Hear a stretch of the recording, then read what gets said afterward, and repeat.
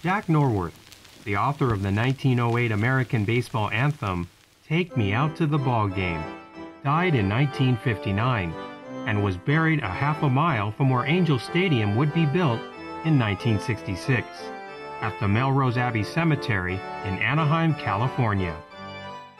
In hopes of saving a little piece of history and recognizing Jack, concerned fans got together in 2010 and built a memorial for Norworth near the gravesite. A large piece of black granite now stands about 100 feet from his headstone, with a photo of the songwriter and the lyrics to his beloved song.